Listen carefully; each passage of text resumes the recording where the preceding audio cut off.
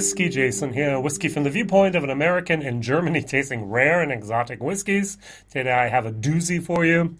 Imperial, 21-year-old. Ooh. This is actually from the guys who own the Whiskey Exchange. They have their own little distillery called the Elixir distillery. It's more of an independent bottler at the moment. Maybe one day they might actually have a distillery. The Element series, Port Askic, and as well as this here. What they have is called the Single Malts of Scotland, a Marriage of Casks. So I actually like this box. So unfortunately, there's no information here. I would have loved to have a little bit of information about this bottling. There's hardly any information about it whatsoever. The only thing we basically know, and that's because it's on some websites in German, is that there have been 5 ex-bourbon casks, all distilled between the years 95 and 98. So I paid 229 euros for this bottle, which is the going price over here in Germany. It's 47.5% ABV, and it was bottled 2020. That's about it. Now, I've actually opened this bottle up once, and I can do it a second time. What you have here is almost like a booker. So you have a little piece of cloth that hangs down here, and you can pull it off here from the wax. And so you have a little strip, and then you can twist it, and you can actually open it, which is a fairly ingenious system, using wax and using that little strip there. If you've ever had something from Michel Couvert, they could use a system like that. So, Imperial, the distillery. If you've never heard of them, don't worry. It's a closed and or silent distillery, however you want to say it.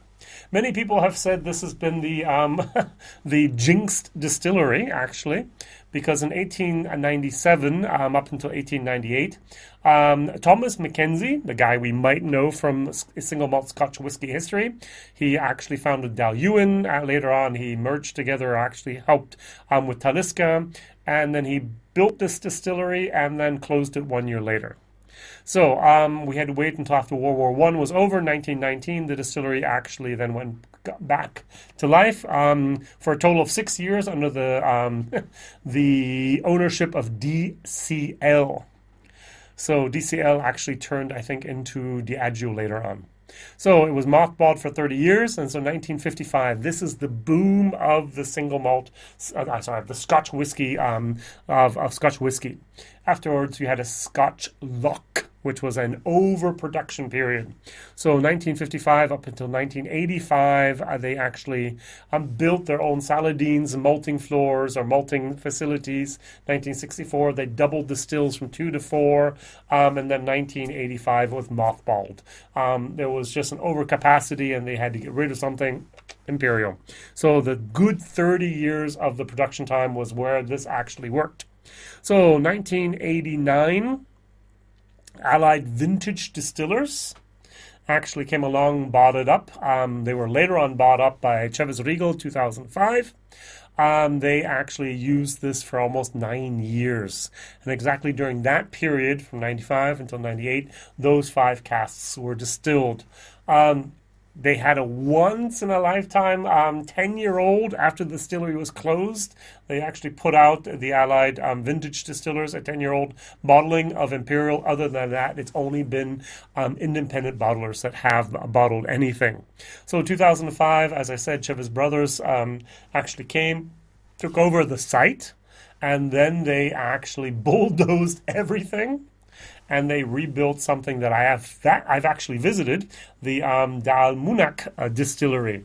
I was there. I drove through the Speyside there, and was like, "Oh, look at that! Oh, wow!" It was one of the most breathtaking distilleries in the whole area, from the design, from the architecture, from the stills you could see outside. It was mammoth. And there was no distillery tours whatsoever allowed. Very, very disappointing, to be honest. One of the most modern distilleries in all of Scotland, and no distilleries. But that's on the site now of Imperial. So you'll never have another Imperial. So my tip of the day is, if you're looking for something to invest in, put aside for 5 to 10 years and pull back out and maybe go in a secondary market for it. Try to buy something from Imperial. Try to buy something from Imperial with maybe a number of bottles. Ta-da, which I still don't know how many. Try to find something with an age statement on it. Ta-da, 21 years old. And just leave it set for a few years, because the more people buy it, the less products out there and the more people would want to have it. So this is going to become more of a collector's item. It is already. Yeah, don't forget I paid 229 euros for this. Let's say with the current exchange rate, way over $260. Is it worth it? We'll see. One last thing, I actually did a bottle share with this. This was gone very, very quickly. So it was basically almost 20 euros for 5cl. So a little sample that looked basically like this. And it was 35 euros for a 10cl sample, which basically looked like this. That's a lot of money to pay for the opportunity to taste one of these whiskeys. But the question is, how often have you ever seen an Imperial offered? Either at a whiskey festival, a whiskey fair, at a bar, and have you ever had the chance? Many people have one of these things that they want to do in their life, is taste all the different distillers at least once. I will briefly or soon have a Brora that I'm going to try. Yay. That's something that hasn't been on my list for a little while. Port Ellen I've had. Imperial I've now had as well. And if you have one of those things that you want to try all of the distilleries of Scotland at least once, you can't get around these old distilleries that have been closed as well. All right. I've given enough time here in the glass.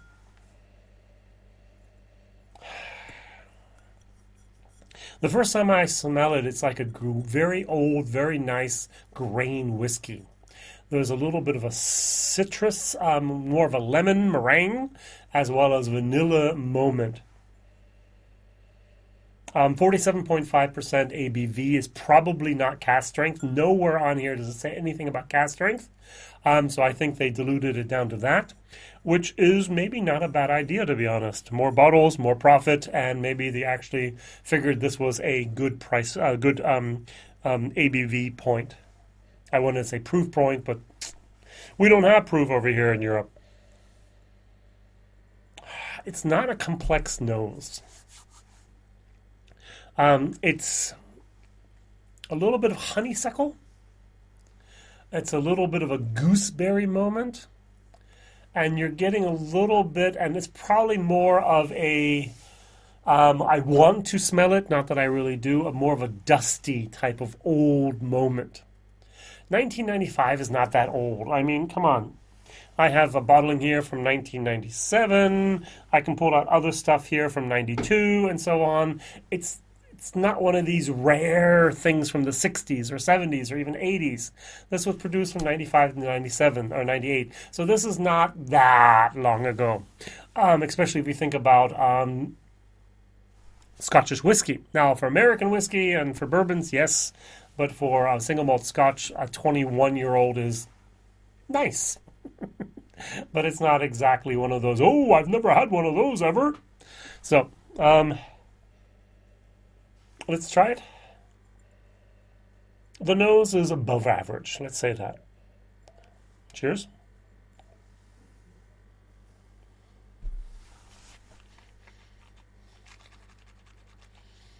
Mmm.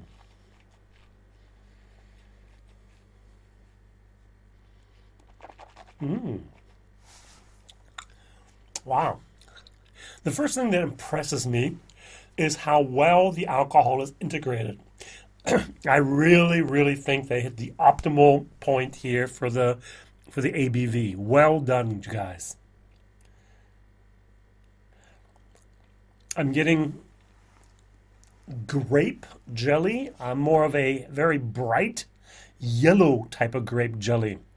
I haven't told this story, I think, for like a year or so. I was in Hungary, 2000. Was it 2000? It might have been, it actually might have been 95. Yes, my son was just born, so it was 95, 96. Let's say 96, 96, 97. And I was in this area called the Balaton, and it was a wine-growing region. And what they did have was grape juice. And they didn't have just the dark grape juice. They had the light grape juice, the yellow type, which looked almost exactly like that. This was the best grape juice I've ever had in my life. And I'm getting a little bit of a moment of that grape juice. I'm getting honeysuckle. I'm getting gooseberries. I'm getting a little bit of a peppermint. Maybe more of a spearmint, to be exact. This is actually very, very, very nice. This is going to be a B whiskey in my book. Now, you can fight all you want about the price, 229 euros. But I barely think you're going to get anything much cheaper than that at the moment. I've looked.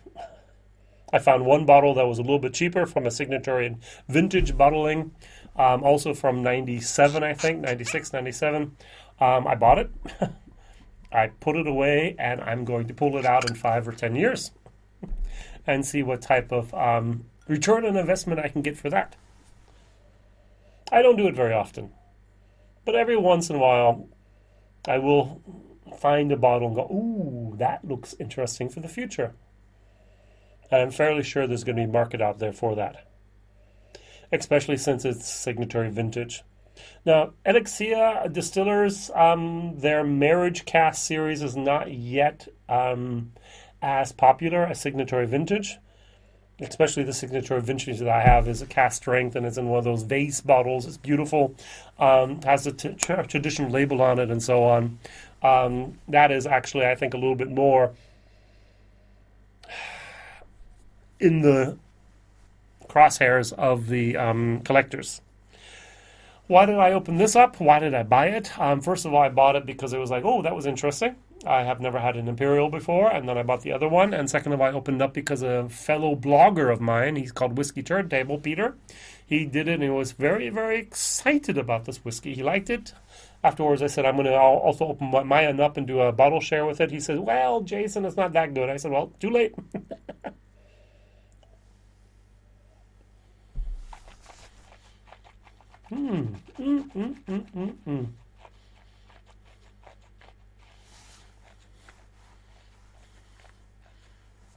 There is no corn in here. It's 100% malted barley, but yet I get buttered corn.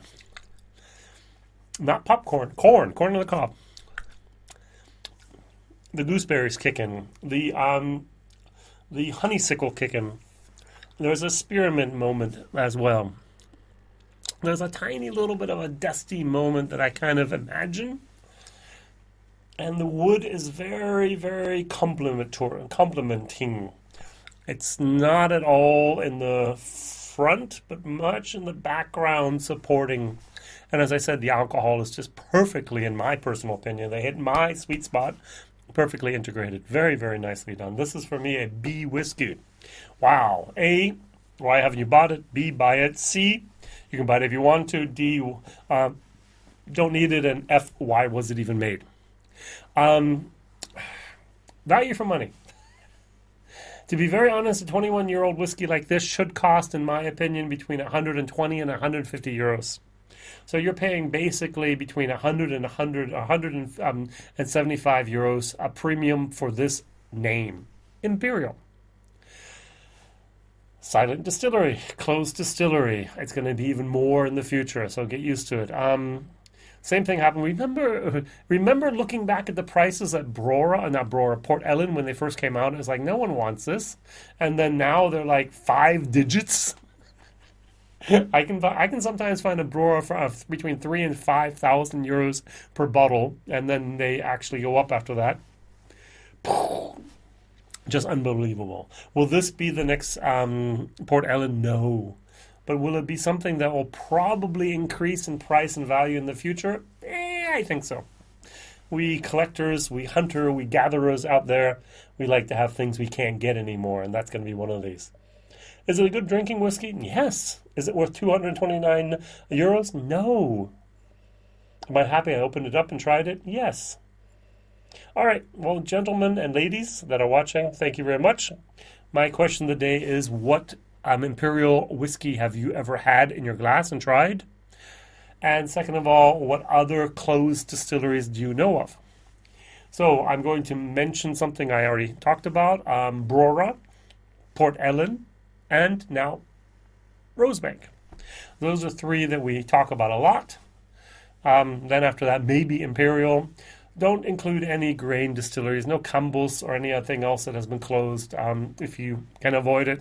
What other distilleries do you know out there that have been closed? Thank you very much for watching. Whiskey Jason here, whiskey from the viewpoint of an American in Germany tasting rare and exotic whiskeys. If you ever need to contact me, whiskeyjason@gmail.com. Otherwise, thank you very much for sharing this video, for liking, for subscribing, and telling others. Bye-bye.